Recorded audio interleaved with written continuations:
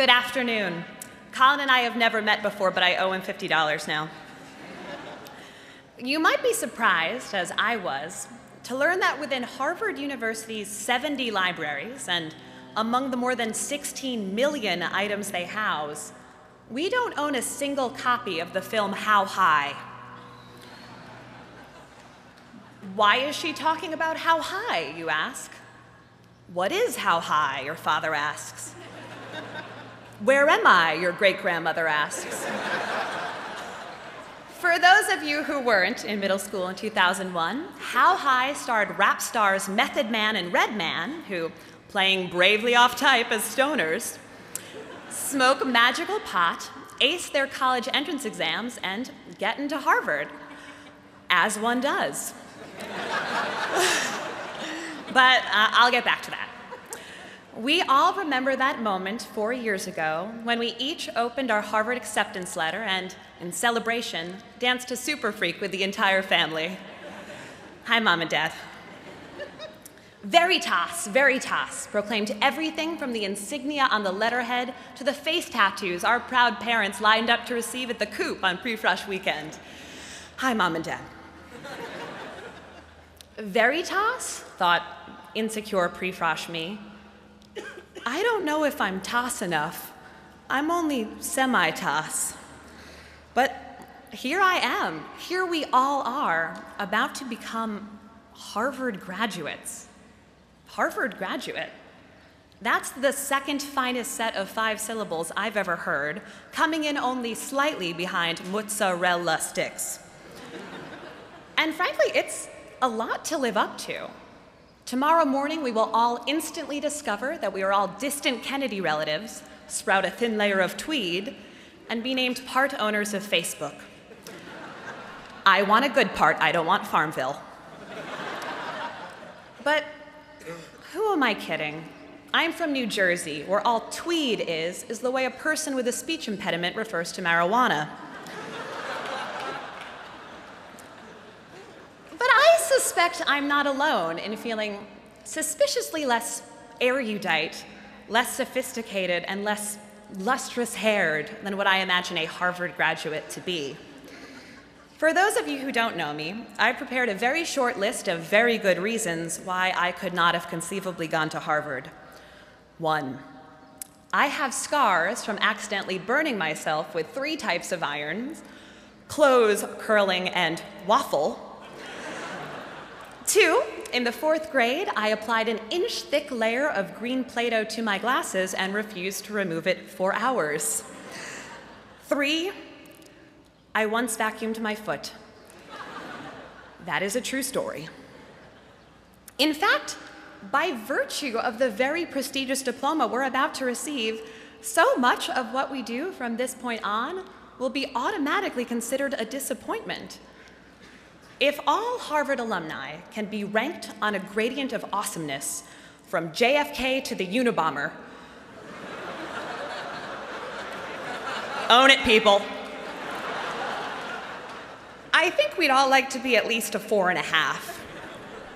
In our culture, Harvard is a metonym, which, along with salient, reify, and quotidian, is a word I've used in at least 6 response papers without knowing what it means. But Harvard stands for something. I spend most of my time watching movies and television shows because I'm very attractive and popular and well-adjusted in every way. Lazy screenwriters love Harvard. First of all, it's a great setting, up there with the White House or World War II or the Space White House. But more importantly, a Harvard education is one of the most overused, conveniently definitive character traits in all of Hollywood. The audience needs to understand that this character is smart and probably rich and likely also a D-bag. But how to convey that? Hold on! In real life, Harvard may have a minuscule 6.2% acceptance rate, but in movies, TV, and literature, it's more like 6.2% of all people in the entire world attended Harvard. Consider that not 1, but 2 characters on the TV show Army Wives are Harvard grads. I would pass judgment here, but it occurs to me that I just admitted to an audience of thousands that I am a fan of Army Wives. Allow me to introduce you to some more of your fictional peers. Forget Zucker Who and the Winklewuts. There's Ally McBeal, the rich guy on Gilligan's Island. Patrick Bateman in American Psycho. That one is all you at concentrators. On Family Matters, Laura Winslow was accepted to Harvard, but curiously, not Urkel. I know, right? Rory Gilmore also got into Harvard, but she went to Yale. Suck it, Rory.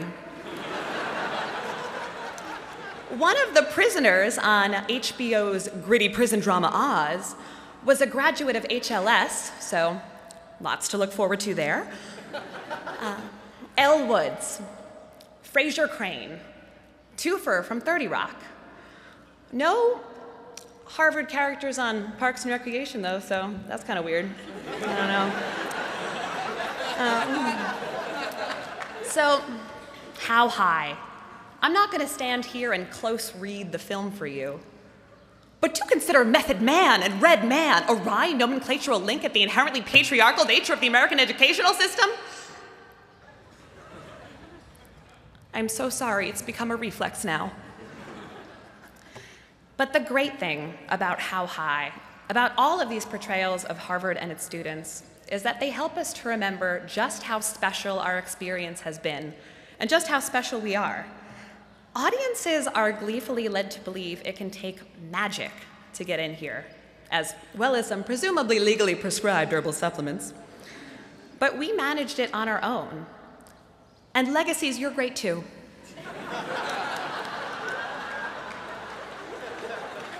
It's entirely plausible that one of the accomplished young adults sitting among us today may become president one day. And statistically, at least 300 people just thought to themselves, yeah, she's talking about me, so, you know. But if I may reify the most salient aspect of this quotidian speech, I'm speaking to all of you when I say, never forget how impressive you are. As Harvard students, you're already famous. We deserve a collective IMDb page. Don't stop believing. Let's get this party started. And congratulations, Harvard graduates.